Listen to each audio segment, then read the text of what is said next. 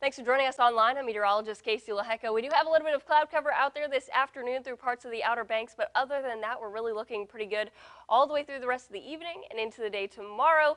There could be a few scattered showers. I think a little bit more cloud cover than really any rain, but at least there will be some showers, and we could use some rain at this point. So it looks like through the morning, better chance through about the peninsula northward, and then into the afternoon, I think we'll see a better chance of seeing some rain through parts of the Outer Banks and on into the south side.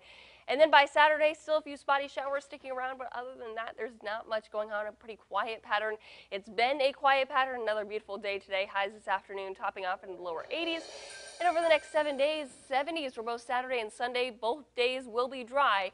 And then Monday, Tuesday, Wednesday, finally a chance of more rain moving back in by Tuesday. That'll come with a cold front.